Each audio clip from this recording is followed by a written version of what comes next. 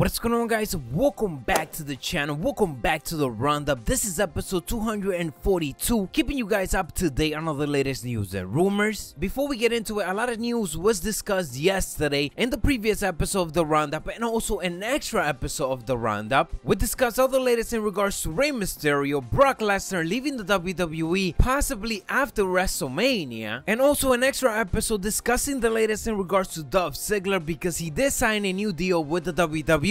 So I gave my 2 cents in regards to that, so make sure that you guys check it out if you guys haven't yet. Nonetheless, let's get on to today's episode of the latest as always. Starting off with reports from yesterday, as it was reported that WWE briefly spoiled the outcome of the last chance fatal 4-way match for Monday's Raw, as they indicated on an Elimination Chamber graphic that Finn Balor will be the one to qualify for the match. The graphic was up yesterday briefly, and again showing Finn Balor next to The Miz, Roman Reigns, John Cena, Braun Strowman, and Elias, indicating that he is the last member to be in the Elimination Chamber match to determine the #1 contender for Brock Lesnar Universal Championship. Now, this is no surprise, of course, because we have been reporting that the last member will be Finn Balor, as Bray Wyatt and Matt Hardy are said to continue feuding, and WWE doesn't have any concrete plans for Apollo Crews as of right now. Soon after, of course, WWE changed the graphic back to the default one, with the last participant grayed out. Of course, plans could change, especially now that things have been revealed, but as of right now, Finn Balor is the one set to go on into this Elimination Chamber match. And moving on to some other reports, and the latest in regards to Bayley and Sasha Banks, and what exactly is going on with them, because they are set to at least have a program heading into WrestleMania 34. They've also speculated on the latest installment of Wrestling on SWERVE Radio that WWE could be planning a swerve with this Bayley and Sasha Banks situation. And how, you may ask, is that WWE could be planning to swerve fans and have Bayley finally turn heel instead of Sasha Banks. While discussing the match on March 15, which is in Madison Square Garden, in which Elias and Bayley are set to go against John Cena and Nikki Bella in a mixed match, Melso explained that the pairing of Elias and Bayley could indicate a heel turn in the near future. Brian Alvarez also suggested that the angle they're currently having with Sasha Banks and Bayley could be done to swerve the fans, and Bayley could end up being the one turning heel. It is also worth noting the fact that Sasha Banks and Bayley in social media over the last couple of days, they have been throwing shades at each other, and as we know right now, they're each trying to beat Asuka, but none of them have been successful to do it. Out of all of this, regardless of which one turned heel, I am hoping that ultimately we get that WrestleMania 34 match, Sasha Banks versus Bayley, whether it is to determine a #1 contender down the line for a women's championship match. That might be a good reason for them to fight it out, but also for them to just start an amazing feud that will hopefully expand to 2 to 3 pay-per-views, because we know that they're going to be giving us the best matches. Sticking with the women's of wrestling, after being retired for several years, former WWE star Caitlyn made her in-ring return at Saturday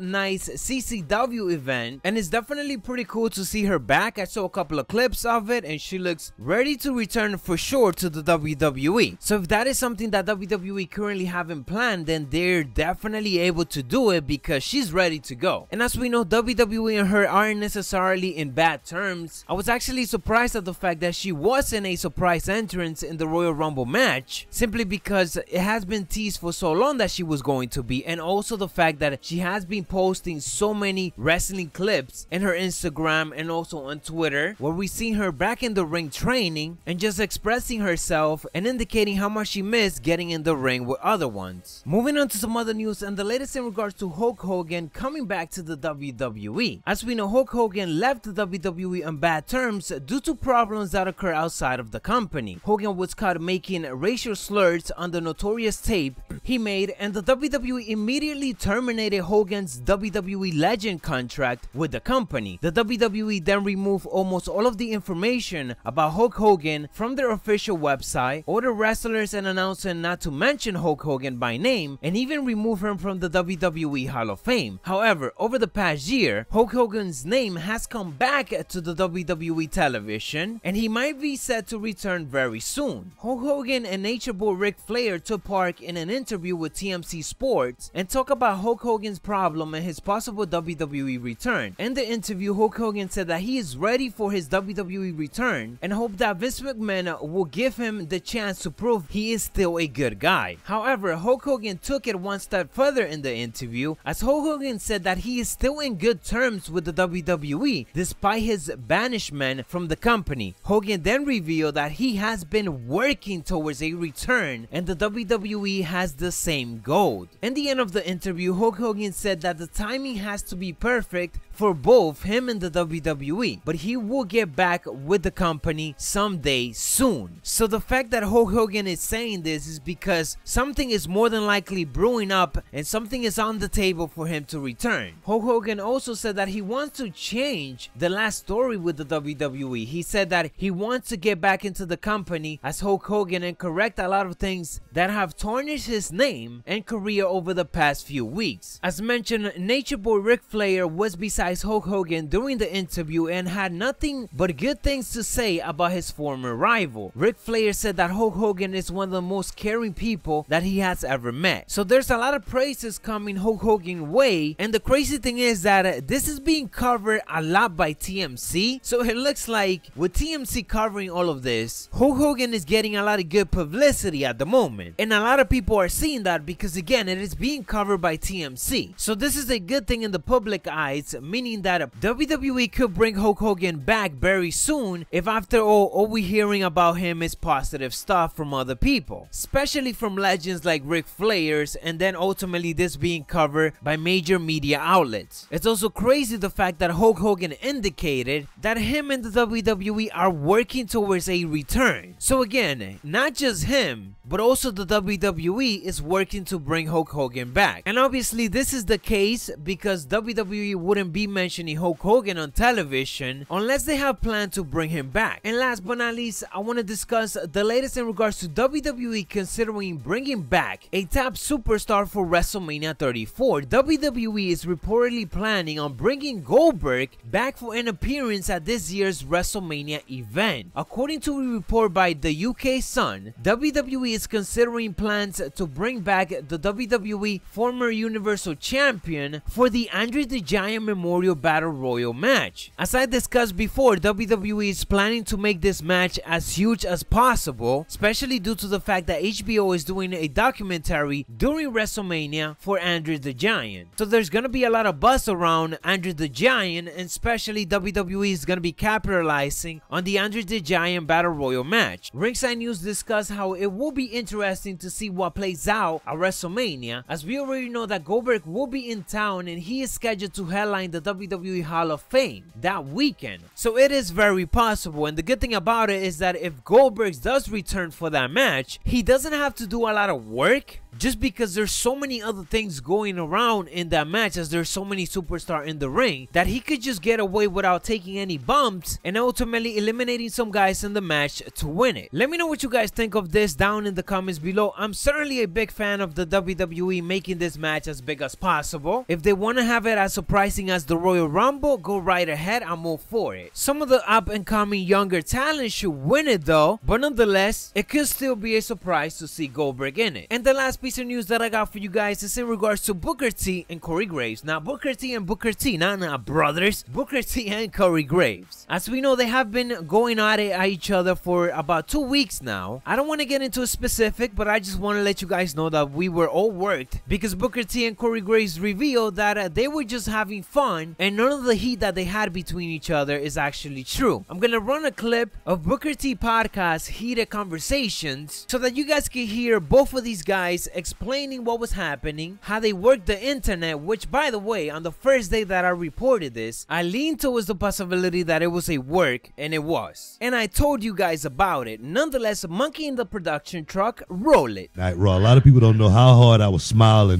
when they told me I was going to be moving back to my old position. But Corey. Well, I'm one of those people because I saw you walk in the locker room grinning ear to ear, and I said, "What are you so happy about?"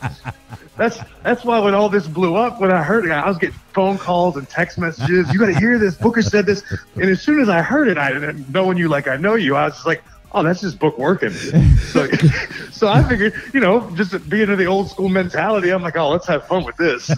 And God, did it take off. So that's what even I told Cole the other day after we talked on Monday, and he goes, so this thing with you and Book, it's cool. I said, Book, it's just, we're just goofing around. He goes, okay, well, what's the end game? What are we trying to accomplish? I said, we're not trying to accomplish anything. We're just having fun. We're just messing with each other like we do every day, constantly. And somehow, the world picked up on it. In the grand scheme of things, you and I are relatively inconsequential to the good of the United States or the world as a whole, right? We're entertainers. We just go out there and try to make ourselves laugh and keep ourselves occupied. So God forbid this story involving two guys like us blows up to the point. Imagine how much of this stuff you get on a daily basis about, whether it's government or politics or just, any sort of news. People didn't check any facts. I didn't get a single phone call from any of these. So there you guys have it. That is what I got for you guys on this roundup episode. I hope that you guys enjoy. If you guys did, drop that like button. Subscribe if you haven't yet, because we're on the road to 100,000 subscribers. I'm Macho T. Dig it.